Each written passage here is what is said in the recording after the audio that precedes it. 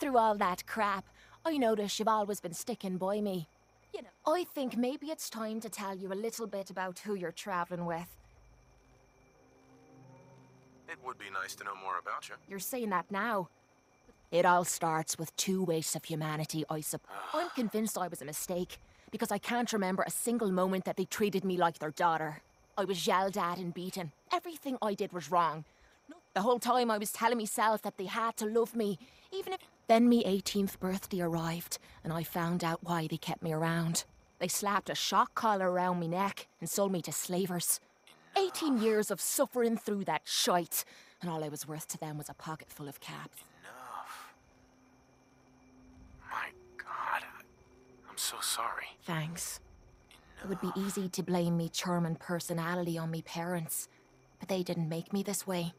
I was with those slavers for 5 years. Roughest 5 of me goddamn life. The things they made me do.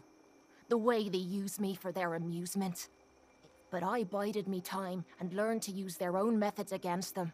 Stealing a few caps out of a sleeping man's pocket is a piece of cake. As long as you don't get greedy. I can't believe you tolerated that. I would have killed them all. That's easy for you to say. You weren't there. You have no idea what I went through. It took every ounce of patience I had. But after 5 years, I had finally pocketed enough to buy me own way out of there. But instead of heading off to try and repair the shambles of me life, you can imagine the look on me parents' face. What you can't imagine is what they looked like after. After I emptied me gun into them. Sounds like justice to me. Was it justice? Or was it murder?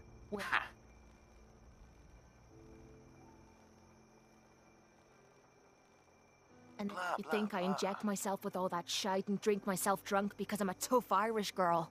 I do it so I can forget and move on with my miserable life. So there you are.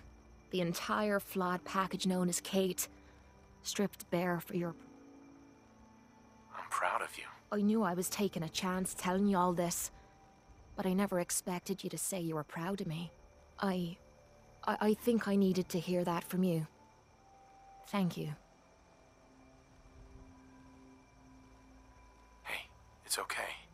Look at me. Now you have me blushing. Well, that settles it, I suppose. Friends it is then. Hope I make you a good one. Otherwise I'm gonna look right the fool, aren't I?